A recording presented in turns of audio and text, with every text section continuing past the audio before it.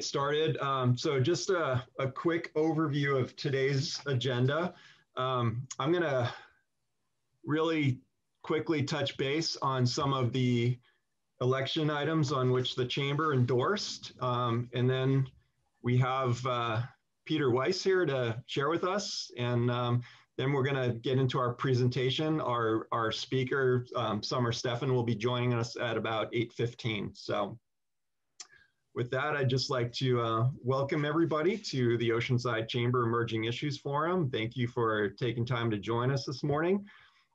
So just a quick overview. I'm only going to touch on the races and ballot measures in which the chamber endorsed, but I know that there are other people on the call that had involvement with some of the other races and measures. So towards the end of the meeting, we'll do a quick roundtable. So if anybody wants to touch on any of the election items that the chamber did not endorse on, you'll have the opportunity to do that after our legislative reports. So just a quick overview on our council races. Peter's here with us, and in just a minute or two, I'm going to turn it over to him and give him the opportunity to share with us. But we do want to congratulate Peter Weiss for his victory in District 4. You're leading by quite a bit, and I know it's an insurmountable lead, so we're very confident in being able to congratulate you. Ryan Keim is our endorsed candidate for District 3, and that race is very tight. Ryan is currently leading by about 350 votes with 64% of the vote in, and I've been watching that regularly. I guess from what I have been told, we won't get updates until later today, possibly the afternoon. So we'll see how that race shapes up, but we are still very confident in that it's going to turn out our way on that District 3 race. The chamber did endorse a no position on Prop 15, which we saw as a threat to our Proposition 13 tax protection. So as of this morning, it's at 52% no, and that's and if anybody can correct me if I'm wrong on this, but it just shows 72% of the votes in on all the propositions. So if anybody knows better than that, let me know. But as of about a half hour ago, it showed that all of these were 72% of the vote in. So Prop 15, the no on 15 is 52%. We did support yes on L. That lost by about, that was 67% no on that. We supported yes on Prop 22. Looks like that is passing with 58% of the vote, which means that you will still be able to take an Uber or a Lyft in California. That possibility was threatened. And one that just baffles me is we supported yes on 20, and that's getting crushed, 62% no on that. So that one is incredibly disappointing because we felt like it was going to be a real positive step in moving us towards some solutions to the problems that we see on our streets and the theft crime with small businesses and so on. So I'm not sure where people were coming from on their vote on that, but that one is disappointing. So with that, we have about 7 minutes until Summer joins us and speaks. So Peter, that time is yours. So again, congratulations and welcome. Hey, thank you, Scott. And first, I do need to thank Scott and the chamber and all the chamber members for their endorsement of me in my campaign and the support you've shown me. I think it made a great difference in being able to reach out to some of those people who were looking for reasons to vote for somebody. I mean, I knocked on quite a few doors, and it was very interesting when you talk to people what's important to them and who they respond to. And I can tell you without fail that everybody that's out there knows who the Chamber of Commerce is. You may not know who's on it, but you know the chamber, you recognize the name of the Chamber of Commerce. And I think your endorsement carried a lot of weight, and I do appreciate that. you know, he said, what's my vision for the next 4 years? Well, in the short term, it's going to be following the results to see what happens in the District 3 race. That will make a big difference because that will also decide, I think it'll be a prelude to what we do to fill what is now the vacant seat left behind by Esther Sanchez, and how we go about doing that. But one of the things you alluded to that is quite disappointing is the failure of Prop 20. You know, one of the biggest problems, if you look at the results of the police survey we just did, and also in having talked to a number of people, the issue of homelessness is of significant concern to a great many people in Oceanside, and not just Oceanside, but throughout, you know, San Diego County and the state. And Prop 20, I think, would have put some additional tools in the toolbox to start addressing some of the symptomatic issues behind some of our chronic homelessness. You know, those that are out there, the working poor, we have different venues and programs to allow them to get help. If you're out there and you want help, you can get help. The ones we're having the biggest issue with are the criminally homeless and those that are in need of significant mental health or substance abuse issues. You know, one of the things I'm proud of, and a lot of it was behind the scenes, and I know Crystal's on the phone, but is working with Jim Desmond's office to, you know, find the funding gap that we had to allow McAllister Institute to come in and set up a sobering center in Oceanside. We also have, with the county, a crisis stabilization unit. We are in the process now of issuing an RFP to look at a comprehensive homeless shelter, transitional housing, and support programs that we're going to try to site somewhere in the city. Everybody wants us to look at solving the homeless problem. It won't be solved, but we need to take incremental steps to address it. And we're going to need support to do that, because no matter where you try to put one of these services, someone's going to complain about it. And so we are going to have to work together to start putting together programs that will help address some of the underlying issues of homelessness, so we can slowly start to make a difference. And I know you have the summer coming on. One of the biggest issues we have is with our significantly criminal element. We need the district attorney's office to start prioritizing when we have multiple arrests of multiple offenders, that they actually start prosecuting some of these cases. And I think that will help as well. But you know, to me, that is one of the biggest problems that we are going to have over the next few years. The other one, I think we need to come to some type of solution on, at least provide a direction, and it's one of our bigger issues, and that's the issue of sand on the beach. We've started that process. It's going to take some time, and that is one of those that no matter what we do, it's going to take a long time to get to a solution. But honestly, it's one of our priorities because it does affect directly our tourism industry, which is a significant economic driver for us.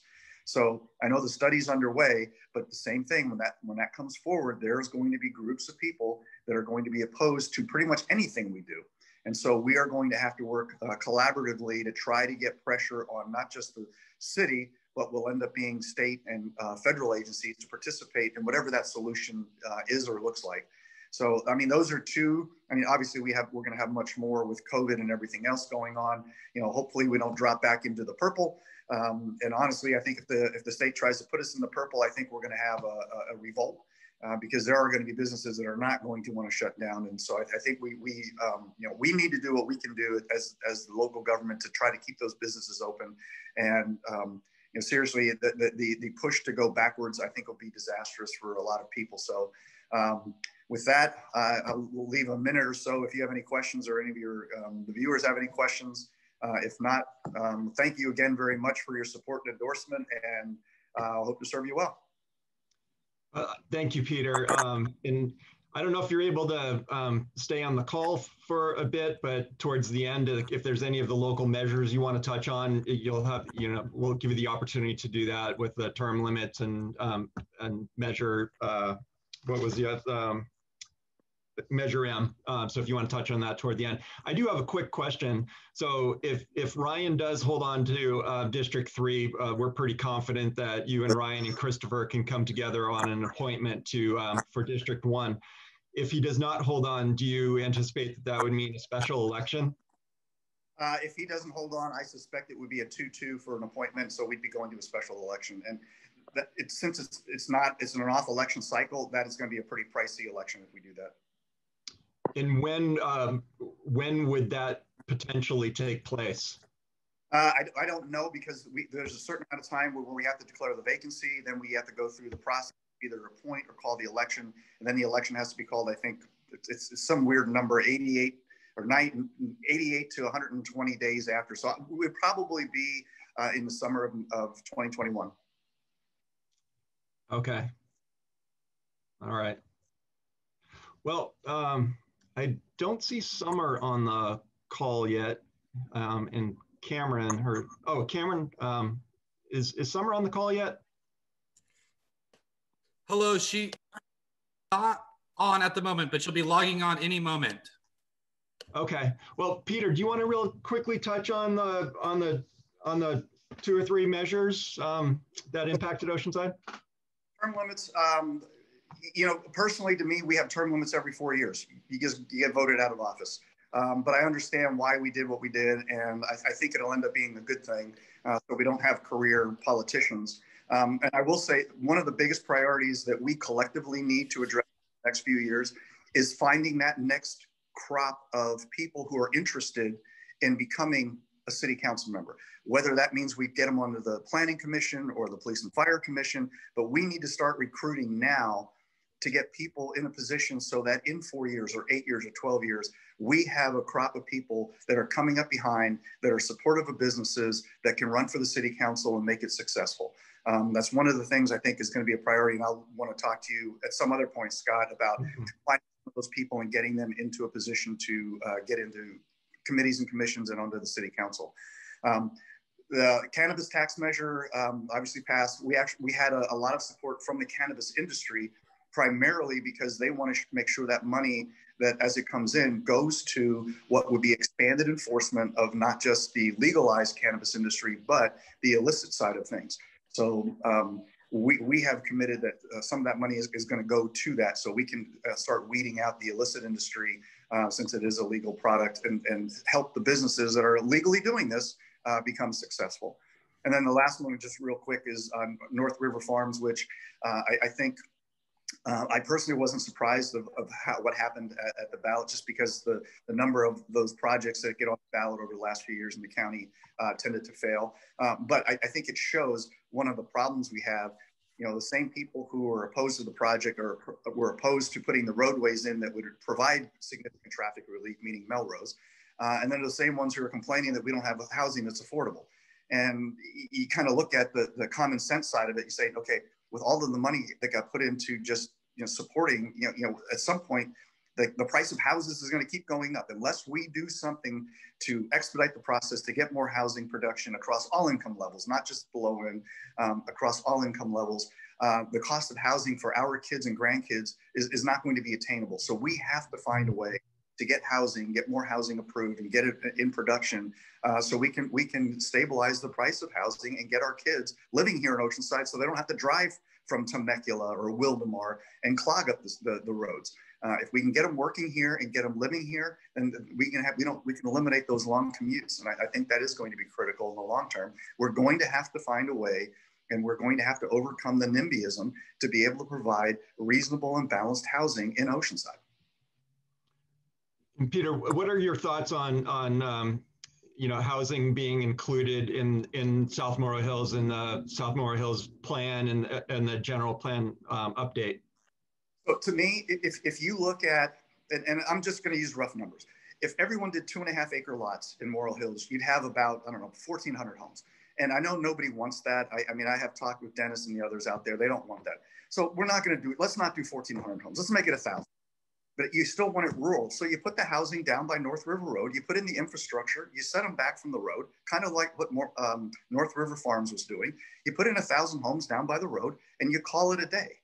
You have the infrastructure there to serve it. You don't need to worry about putting sewers up into the middle of Morro Hills. You don't need to, you leave the rest of Morro Hills as rural as it is, and you put the housing down by where the roads are and where the access is.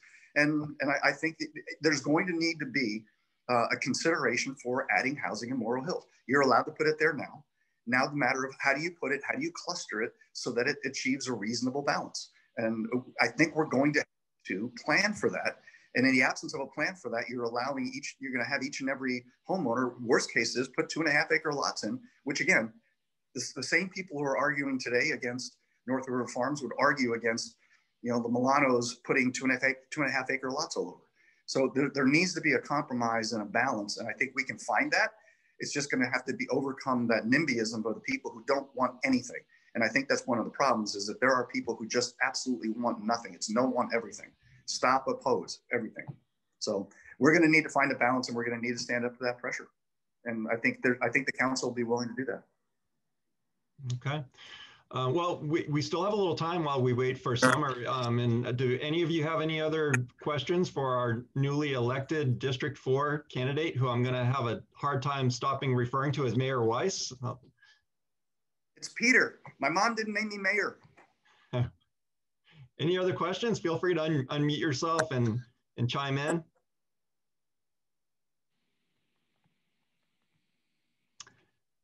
Well, in that case, can I, Dr. Vitale, can I pick on you to maybe give us a brief update on Measure W? Yes, I would love for you to pick on me for Measure W. Measure W is looking really great, and we're very excited that the residents of Oceanside turned up for us and are supporting us so far. Yes, there'll be an update coming out today, as I understand it, Scott, at 5 o'clock. But right now we are passing at 61%, and we need 55 for this to take effect. So we're very excited about the initial showing, and are really excited once the election is finalized to really thank the community for showing up for us. So it's a very exciting time for us. Yeah, and I know it's a slightly premature for a full-on congratulations, but it looks like it's heading in that direction. But for you to get a bond measure passed in current circumstances is quite a feat. So, congratulations on the hard work. Thank you. We're quite exhausted. We had an awful lot of energy towards it, and a lot of people that volunteered for the campaign, and a board that was just steadfastly in support of this work. So we're excited to get that final confirmation, and then begin that difficult work of where does that money go. And you may or may not know that we do have modernization in process at the San Luis Rey site, and the board has also allocated funding to modernizing Jefferson Middle School, and we're in the process of designing that campus as well. So those are two very exciting projects that are already in the queue with Measure H, and so we're excited to continue improving our school locations for the city. If everything holds up, what would be the time frame for funding to become available and other projects to come online? That's a good question, Scott. Thanks for asking that to the superintendent, not the business girl. So I would imagine within the next year or two. We still have to finish spending Prop H. That'll happen. We should get our next issuance next year. So I would imagine in 2022, but the planning for that will start prior to that, because there's a lot of conversation and prioritization that needs to happen. But what's exciting is we already have work going on right now that the community can see efforts of previous bond measures paying off. And one more that I want to mention is El Camino High School. If you haven't been by El Camino lately, the campus looks absolutely amazing. And even though you haven't been able to go inside, we have completely renovated the Truax Theater there, and also the gymnasium that hadn't been done since its initial building. So our campuses are just looking absolutely fantastic, and taxpayers can see their dollars at work. So we're excited about these projects. Good. Well, thank you so much, and congratulations. And we will certainly invite you back maybe sometime next year to give us a more thorough update on what's happening. I would love to. It's an honor. All right, and I thought I just saw Summer log on to the call. Summer, are you with us?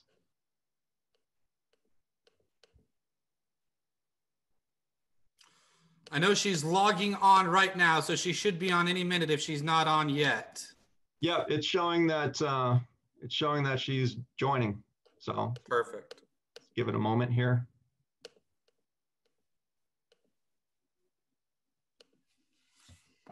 Oh, there you are. Hi, Summer. You're muted. Hi. Hi, Summer. Welcome. Thank you. How are you doing? Good timing. We just did a brief election recap, and we are ready for you. So I'm just going to do a brief intro, and then we'll turn it right over to you. So Great. So very pleased to welcome our District Attorney, Summer Stephan. Summer has devoted her life to protecting children and families, providing justice to the most vulnerable, and is a national leader in the fight against human trafficking and sexual exploitation. So Summer, we're glad to have you with us here today. Thank you. It's really terrific to be with the Oceanside Chamber. Thank you to Cameron Celeste, our Community Relations Officer, for being out there and recognizing that North County is really important. Sometimes it gets slightly neglected, but not by our office, because as some of you may know, I spent a lot of my career in North County. Before becoming Chief Deputy District Attorney and before becoming the District Attorney, I spent 5 years as the chief of the North County branch. So I know every nook and cranny of the North and the public safety in the North and what happens in the North County. And so it's really near and dear to my heart and all of the communities there. So I want to kind of get right into it. I think, on my mind is that I just spoke with your longtime Mayor Jim Wood, and you checked in on him, and he's doing well. We're trying to console each other over the loss, the death of a former Chief Deputy DA in my office, who died recently, and we both, loved and knew him well. So it gave us a chance to catch up. So you've been through also an election. I saw that. Obviously, I'm using a government computer, so I can't talk about politics at all. Being the rule follower that I am, which can be very annoying, but that's what you want in your district attorney.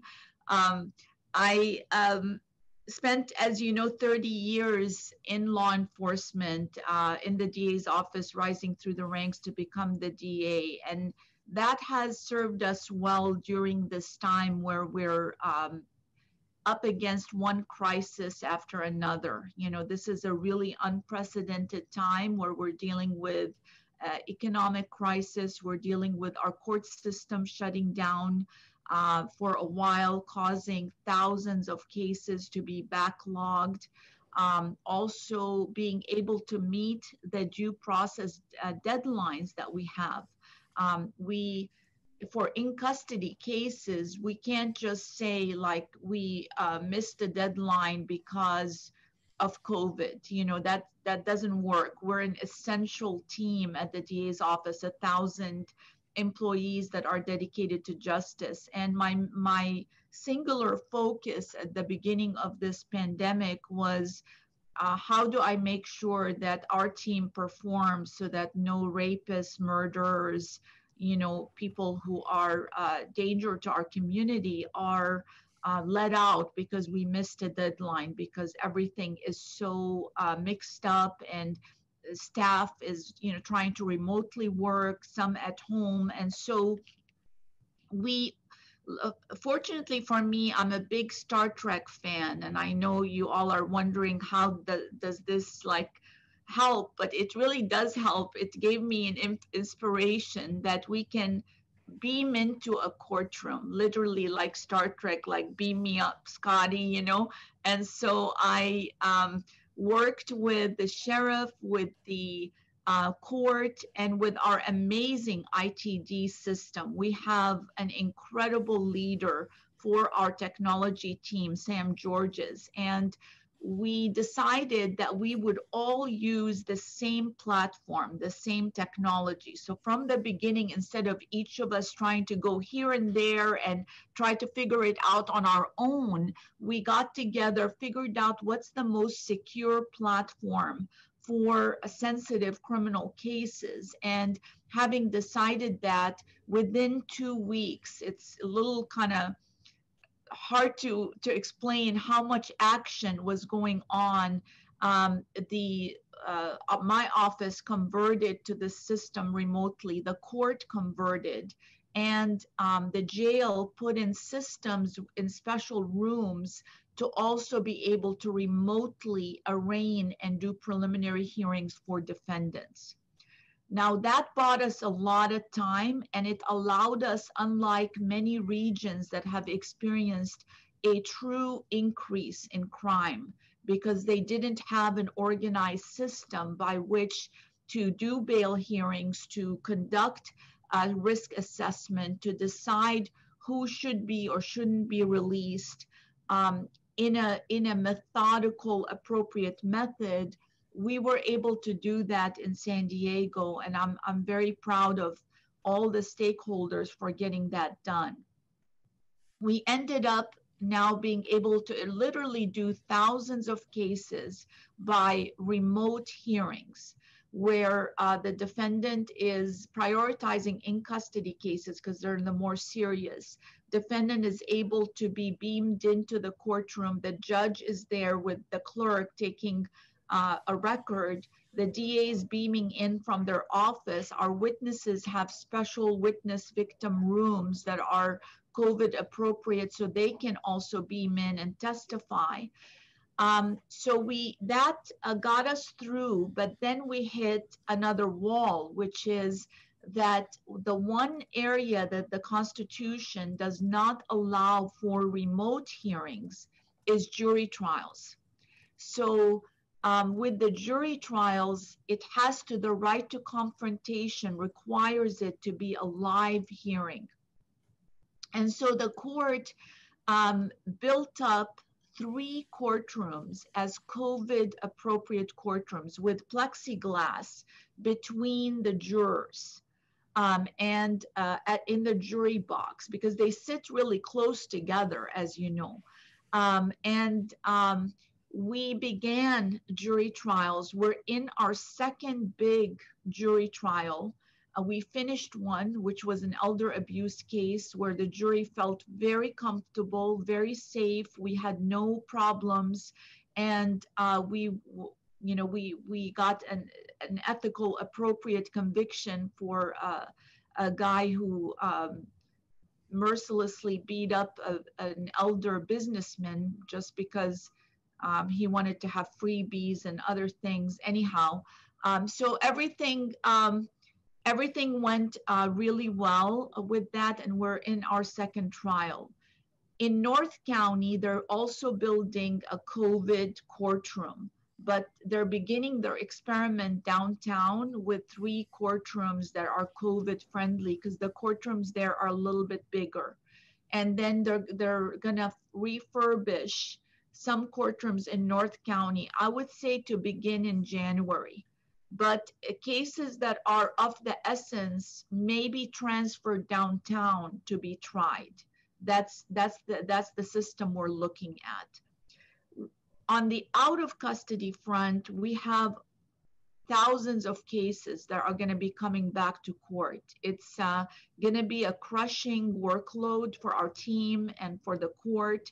But I know we're going to get through it by prioritizing and keeping a level head and making our adjustments.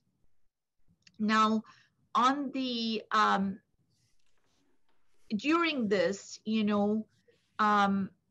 unfortunately, our prison system has decided that at times they wanted to just release people without really doing a thorough risk assessment, without doing the things that need to be done in terms of notification to victims. You might have seen on the news yesterday that I'm fighting against the early release of a guy who killed 4 people driving under the influence, crashed through the Coronado Bridge. It made national news. He injured 7, killed 4, and had only served 2 years, 10 months of his 9-year sentence, which was already a very low sentence after conviction. That sentence is already served at 50% credit.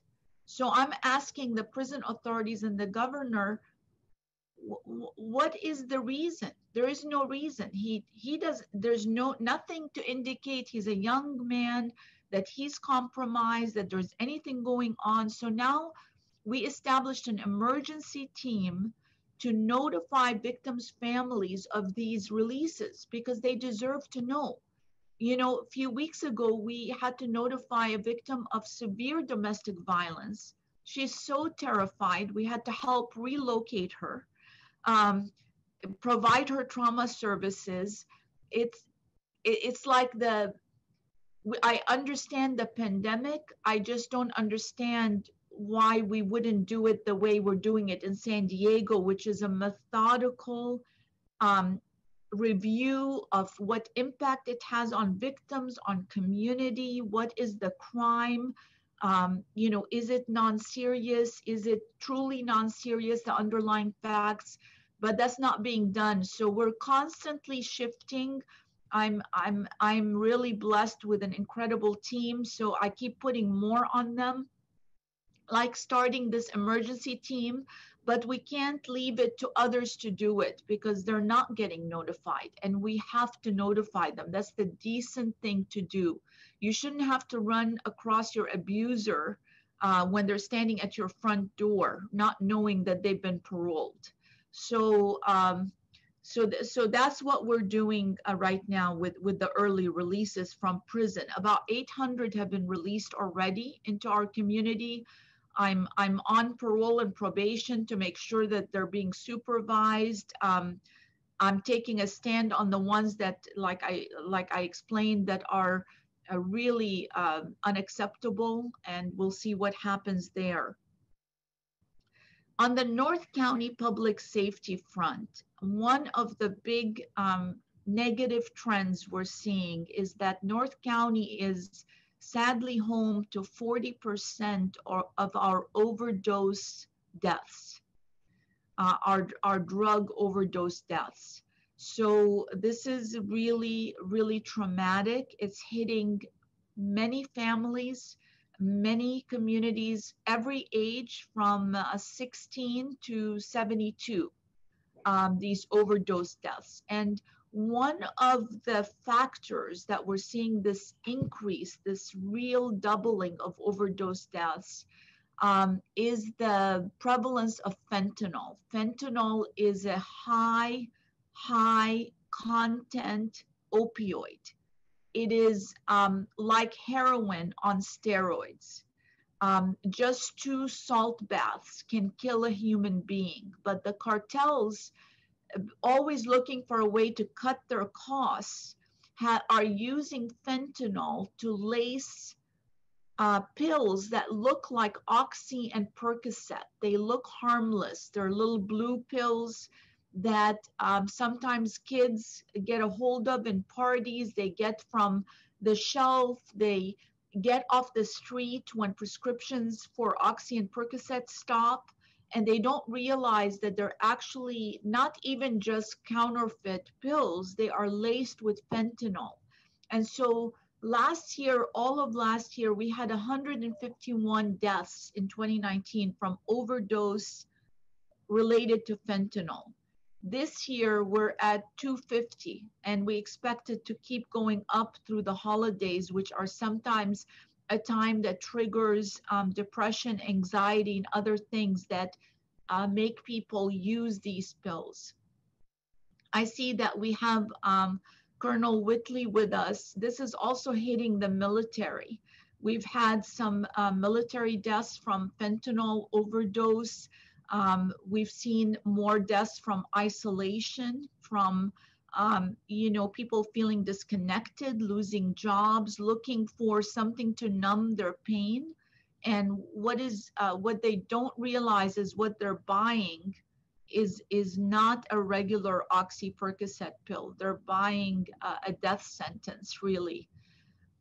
This is just to describe to you how potent this stuff is. We had a police officer in Escondido Police Department almost die because he handled with gloves the outside of a package that had fentanyl-laced opioids. He was so close to death that it took, the only reason he lived is because there were police officers right there with him to witness him going on the nod, and they had Narcan available. And they were able to, they needed 2 cans of Narcan to resuscitate him, not just 1. So one thing that we tell families that believe that they have family members that are abusing opioids is to have Narcan available. In fact, each family is entitled to, with the prescription for opioids, to get a prescription for Narcan, and it's very easy to use. And of course, what we want is for people to not abuse opioids. But we also know that the addiction is so strong that we want families to try to resuscitate and save their loved ones. We created, to meet the moment, a campaign with Health and Human Services called the San Diego Opioid Project. And you can find it at the San Diego Opioidproject.org. And it has a lot of information about how our brain reacts to opioids that are prescribed by a doctor in the same way as it reacts to heroin. Last year, I had actually it's not the session before with Senator Bates, who's a great senator. I was able to pass legislation for the first time that labeled opioid bottles like Percocet and Oxy with a caution that says, caution, this can cause overdose death, this can be addictive, this is addictive. Which unfortunately, this is an epidemic in our country, and it's driven by a lot of greed, because this labeling should have been there all along, so we didn't have that labeling, and a lot of good people got addicted to what they thought was harmless pain medication. And when it stopped, they were driven to street medication, which killed them. But also, even before it stopped, it caused them to abuse it. And this doesn't measure, it measures just the people who died, but there's so many people who live. But like a young man who I adore, Aaron, live in a wheelchair with severe disabilities because of the brain damage and what it causes. The other big thing that we're seeing in the North County is, and this we were seeing before COVID, is the heightened truancy rates. We're seeing increased truancy for kids from school. And the research shows that that truancy rate is related to the ready availability of marijuana. That kids are, because of the legalization of marijuana, and that's the law, but that's the law for adults. However, because of its availability, kids' brains are basically, a lot of kids are arguing with their families. This is what I hear from moms all day long, that they're arguing with their family that because it's legal, that means it's not harmful to them.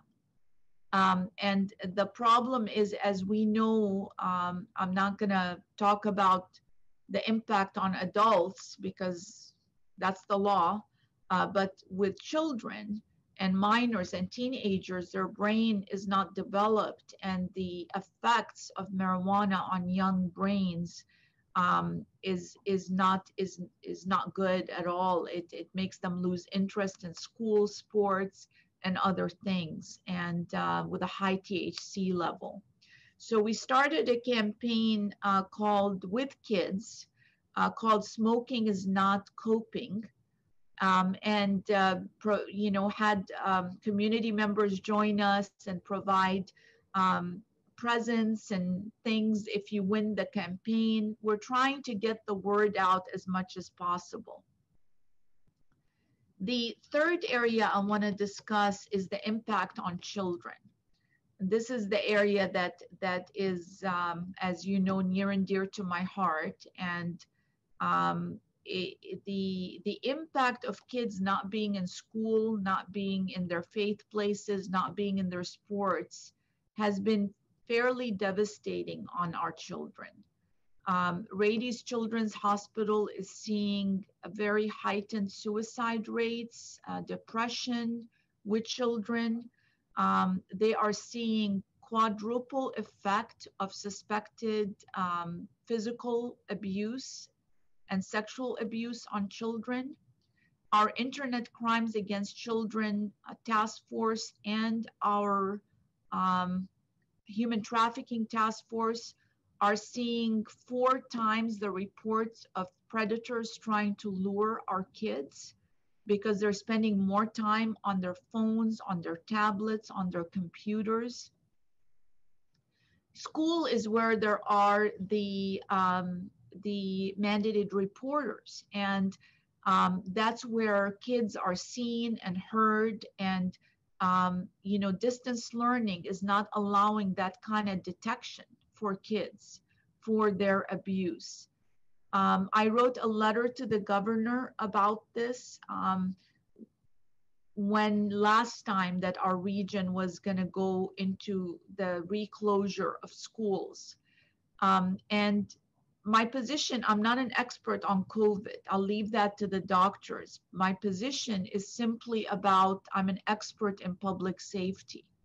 And it was important to me that the governor also see the harm that is coming to our kids, which can be lasting through a lifetime when you leave kids in this situation. What to do about it, we just have to do better. And I don't have an answer to that, but just calling it a day on kids and their learning and being able to see and hear them and get them away from abuse and educating parents more.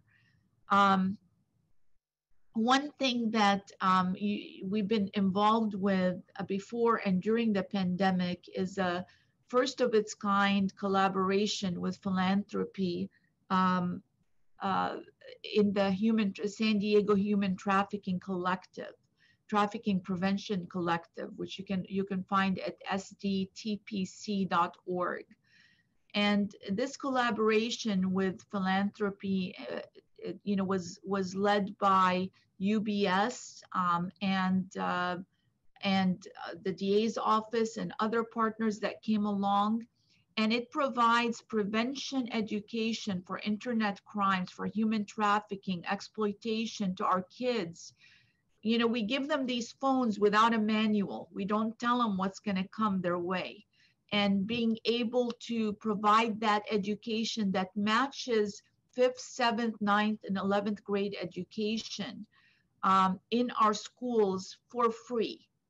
And we didn't give up during the pandemic. We converted to online. Hundreds of teachers have been learning the curriculum because this is a teacher so that it can be spread wider to 500,000 kids in our community.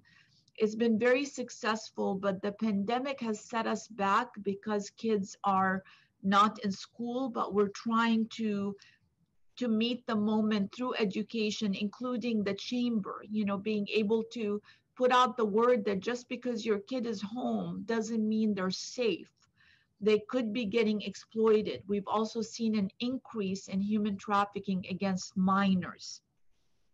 So these are a few of the challenges. The last challenge I think you know about is the protest versus riot. We are, we all are. I mean, this is our Constitution, our First Amendment, the right to peacefully protest. is absolutely respected by DA's office, law enforcement. However, I did not think it was hard to detect when something is a true protest and something is a riot, looting, vandalism, arson. And I drew a clear line between those because the one is not the other. And our community had to remain safe from those things. We didn't think it was we didn't understand how in Portland and other places they can't tell the difference, because the difference is very clear under the law. And we joined to protect the right to peaceful protest, but to also charge 28 violent protesters with felony crimes, because that's what they did. When you burn buildings, you assault, you loot, that's not protest, that's crime.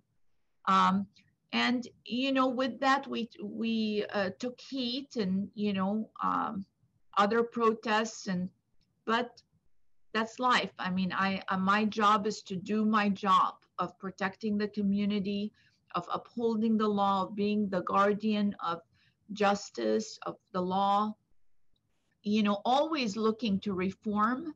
We are constantly looking for alternatives to custody for people who are addicted, for first-time offenders. We have a very successful diversion program that has a 3% recidivism rate, unheard of. Veterans Treatment Court, very successful, very low recidivism rates. Drug court, mental health courts.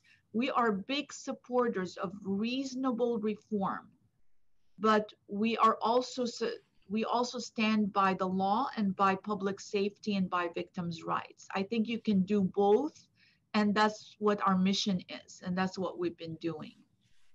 So I'll stop here to leave 10 minutes or so for questions. I hope I gave you a good overview of what's going on. So Summer, real quick, before you had hopped on, I had overheard that one of the issues that are impacting Oceanside and Oceanside business community is chronic homelessness. Would you mind speaking real quick to your or our policy on homelessness and the prosecution process on that issue? Yes, I mean, this is an issue that is plaguing everywhere. And unfortunately, it has gotten worse with what we're dealing with. We've seen encampments using, you know, the guidance from CDC that you can't disrupt an encampment because it could spread the virus. That has been obviously used and abused by some who just want to live a criminal lifestyle. But that's what law enforcement is dealing with right now. We meet regularly, you know, with the sheriff and the police chiefs, and this is always at the top of the issues. We were making a dent with the Oceanside and the sheriff's hot teams that were joining with social workers to go in and extract and provide services. But it got interrupted with the CDC guideline as to not disrupting encampments and all of the things that go along with it. It's something I'm very concerned about. Again, just like the protest versus riot, I see a very clear line. I see that we need to do better to extract people from homelessness before it sets in, before it's there. But we also have a criminal element within the people on the street that don't want to live by anyone's rules. So we need to distinguish. It's not a one size fits all. We need to be able to be compassionate and address homelessness and try to handle it before it happens. One way that we are doing it in North County, and this is very exciting, I see Crystal from Supervisor Desmond's office on the line, and this is a collaboration with Supervisor Desmond, is we are bringing a North County Family Justice Center to the North County. because the number one you see, if you see women and children on the street, that usually means the number one driver of that is domestic violence, abuse, human trafficking. So by bringing in North County Family Justice Center with a strong housing connector in it, our goal with Supervisor Desmond is to extract people and not set them on a path to homelessness by having shelter immediately available and transitional housing immediately available.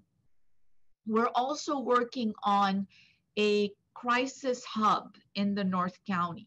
What that means is the ability for a police officer or a deputy sheriff to take someone who is acting strangely, flailing, doing things that are clearly not normal, and take that person immediately to a crisis hub for medical and psychological intervention and connection to treatment.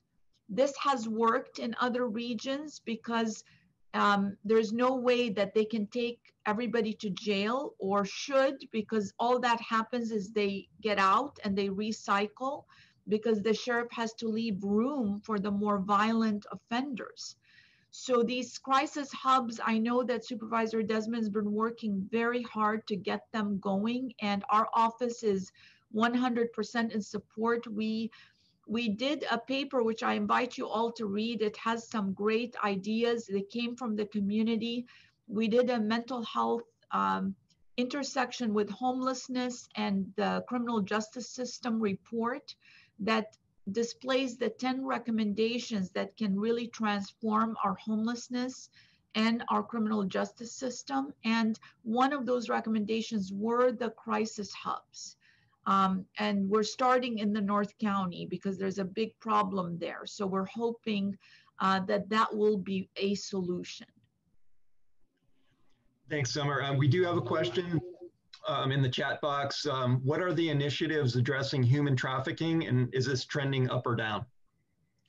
So human trafficking during this time as to adults is steady. As to minors, it has increased. Our human trafficking task force 24/7 constantly with DAs and investigators there is constantly on the tail of runaway 14, 15, 13-year-olds that we find in human trafficking situations. They are plied away on their phones, on their tablets, you know, invited to parties to get away from the just being home. And when they run away, they end up with drugged, with alcohol, and then really bad things happen to them. And they take pictures of it, and they use the pictures to extort them into remaining and not reporting what happened to them.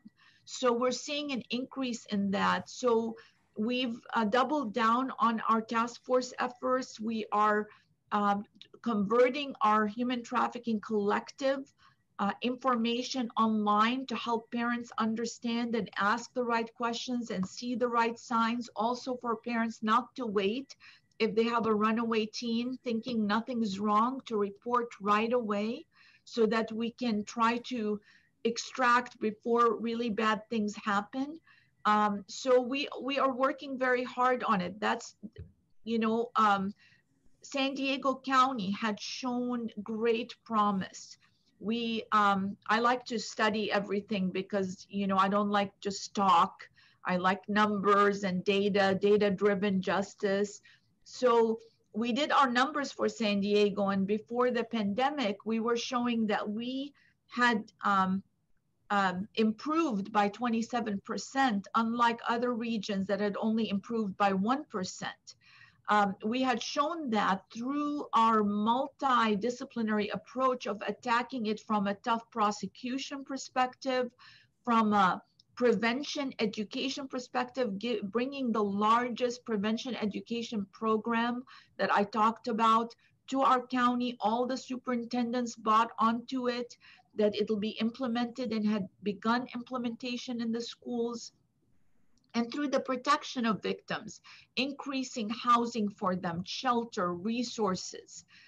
So prevention, protection, and prosecution, and also partnership with the community. That 4 Ps method was working, and then we hit a wall with our kids being home so much that we see this increase with minors. Okay, thank you. So just one other question. Before you got on the call, we were talking about some of the propositions, including Prop 20. And I don't know if you mentioned you can't talk about politics. I don't know if you're precluded from talking about that. I was just wondering if the district's attorneys throughout the state had weighed in on that ballot measure at all. I don't know what everyone else did, but I had supported it. I don't think it's politics. I support the principles behind it because it is a measured closing of many loopholes. For example, Proposition 57 passed, and people were told when it passed that it only affects non-serious, non-violent crime.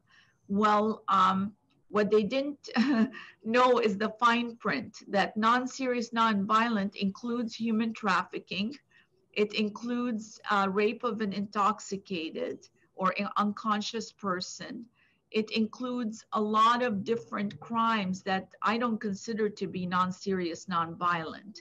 And so, for example, we had a human trafficker who had multiple victims. What 57 does is after they serve their sentence as to one victim, one count, they can be released. So basically like a group coupon. You can victimize multiple victims and you get punished for just one act. That's the fine print at 57. 20 was supposed to fix that. So I won't talk about 20 as a proposition. I'll talk about the content of 20 was because the laws had big holes in them. Also, okay, with theft under 950, even it kind of read as if this was for a first-time offender. But the thing is, you can do theft under 950 365 days in a year, and you still have a misdemeanor. So people who are doing retail organized theft, you know, these businesses lose. I mean, you might have seen in San Francisco, Walgreens is closing and many businesses are leaving because not only because of the loopholes in the law that allow multiple, not, you know, it reads as if it's for first time, which we're all for giving those chances, but then it doesn't address the chronic and organized. But in San Francisco, they don't even enforce theft as a misdemeanor. So, you know, it's just a freebie again, and it's the communities that get hurt. Yeah, well, thank you. I appreciate you addressing that. And just thank you for taking time to be with us today and for this update. And thank you for the work that you do and advocating for the victims in our community. And we really appreciate you. Thank you so much. It's great to be with you. Have a good day. Scott, I'm adding in a link to our newsletter if anybody would like to sign up and see more about recent updates of all the things that Summer wasn't able to talk to you about today, but all the good work that our office is doing daily. Great. Thank you, Cameron, and thank you again, Summer. We are going to move on to our legislative reports. And first up is Kyle Crahill from Congressman Levin's office. So first of all, Kyle, congratulations on Congressman Levin's reelection. Looks like you will be with us at these meetings for a couple more years. Well, definitely looking forward to continuing to join you all. And Congressman Levin just appreciates the opportunity to serve the district and continue on doing what he's doing, fighting for veterans and our families, the environment. So I won't go too much more into that, but talk about the things he's actually working on specifically. Just looking a little backwards, you know, at the height of the election, just in October, I'm happy to say that President Trump signed Congressman Levin's bill to expand vet center eligibility counseling. So folks who served in the National Guard, the Reserves, Coast Guards, who were deployed to an emergency situation, whether it's civil unrest or natural disaster, this expands their eligibility to go to VA vet centers to receive counseling. So really good chance to continue supporting our veterans who served, even if they were not in the active duty, but being able to get the counseling they need. And just shows that bipartisanship can still happen even in the height of the election. And then another bill the congressman recently introduced, which is important, I think relative locally, is to require NRC inspectors, Nuclear Regulatory Commission inspectors, at nuclear power plants when they're transferring spent fuel. So normally NRC inspectors are always at an operating nuclear power plant. This would require them to be there when you're transferring spent fuel to the canisters like we have now left at San Onofre. This is important, he thought, because of the incident that occurred in August 2018 when a canister was almost dropped. So having that kind of extra layer of oversight, he thought that was a very important part. What came out of his SONGS task force report. Also recently, we were really happy to announce that North County Transit District received $9.8 million to modernize their train and crossing control systems. It's kind of into the weeds too much. The NCDD could talk to you more about the project, but essentially really old systems that are making how the trains go here in North County. And this would help modernize those. Congressman Levin advocated for that money at the federal level, and he'll continue to advocate to bring federal dollars to our district. And just a couple of other things looking forward. We're arranging a visit with the new commander of the Army Corps. There's a new commander both at the LA district that covers our area, as well as the South Pacific Division, which covers all the West Coast essentially. So we're inviting both of them to come and tour the projects in our district, particularly the Oceanside Harbor and the shoreline, so they can see with their own eyes what's happened to our beaches. It's likely going to happen in December. And we think that's important so that they understand how important it is they get their study done so they can move forward with a project to restore our beaches in collaboration with the city that's already moving forward. And finally, last thing is just that our office staff on the staff level have been working with the city staff to try to get out the kinks in the Federal Railroad Administration's approval of the quiet zones, the railroad quiet zones. So we finally get those done. Way behind schedule on that project, but we understand how important it is, and there's a federal aspect of that we're trying to really kick them in the pants to make sure we get that done so that our tourism and our residents don't suffer from that loud noise any further. And with that, I'll wrap it up and send it back to you, Scott. Thanks. Thanks, Kyle. And thanks for the update on the quiet zones too, because we do get questions on that, and people have been waiting for that for a while. So next, I'd like to invite Chris Marsh from Senator Bates' office to give us a brief update. Thanks. Good morning, everybody. I want to start off by noting that the senator, since we last spoke, got highest marks with the Cal Chamber score. As you know, the Cal Chamber rates all the legislators on 10 bills that they've selected were of importance for job creation, or voting against were important for job creation or to help with the California economy. Senator Bates, as has become typical, rated highest among her colleagues in the Senate, as she has every year since she's been a member of the legislature. So very happy to have received that honor. Additionally, as you know, the senator has a coastal district, and as such, climate change and coastal erosion and those issues have always been of particular importance to the senator. However, we were a bit dismayed by the governor's actions. Senator Bates and her colleagues have been working on AB 3030, which would have accomplished a lot of what the governor has just done via executive order. Without going too much into detail, because I don't think I have the time here, but the governor moved up a lot of the deadlines and some of the actions to preserve the environment and to preserve the coast. However, in doing so as an executive order, the legislatures were working on ways to make sure that this push did not impact negatively local businesses and local municipalities, which we had been hearing from our local cities quite a bit, that those two goals need to be taken seriously and concordantly. So the senator released a statement, I wouldn't say condemning the governor, that would be too strong, but saying that the governor should have respected the legislative process where the senators and the assembly members of both parties were working on the same goal while working through some of the problems that were elucidated by the cities. So not sure what's going to happen with AB 3030 next, if the legislators will decide to take that effort back up against the governor's proposal, or rather decree, but we will see. Senator Bates pointed towards AB 793 in her comments, showing that the legislature had worked in a bipartisan fashion to create historic and bipartisan plastic recycling bill last month. The governor had signed. So she used that as evidence that the governor should have given the legislature a bit more time to hammer out this effort. And then I want to also point out that we are still in the dark as to when the legislature will reconvene. We have not been given word by the majority party yet. We think that that is due to COVID, obviously, but also that the majority party was waiting until after the election to determine when the legislature would reconvene and how they would do it, how they will handle COVID.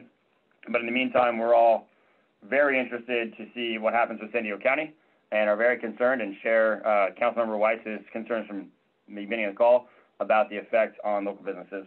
With that, that is my report. Thanks, Chris, and thanks for the reminder on the senator's stellar voting record with the Cal Chamber. We did know about that, and we did share that out, so thank you. We do not have anybody from the Assembly Member's office here, so we're going to move right along to Crystal from County Supervisor Jim Desmond's office. Good morning, everyone. I'm going to try and be as brief as possible. Just wanted to, I know Summer is no longer on the call, but wanted to let everyone know that her office has been instrumental in preventing sexually violent predators who prey on children to be released and housed in North County. So we appreciate her office. It's really one of the first times in San Diego County that not once, but twice we've been able to block people from being inland North County located. So her office does tremendous work. Also, to piggyback onto her sentiments about overdose and mental health, Supervisor Desmond is going to continue to focus on mental health, drug addiction, criminal activity, homelessness, and how they all intersect together. He has severe concerns about the COVID impacts to overdose, homelessness, suicide rates. So we are going to continue to work with her offices, with county mental health, with the individual cities, to make sure we are doing everything we can to prevent that, and also to roll that into COVID. A lot of you have heard yesterday that San Diego County is moving towards the purple tier, which is the most restrictive tier that the state of California has set up. So that's alarming to us that we could potentially be going back to shutdowns, which means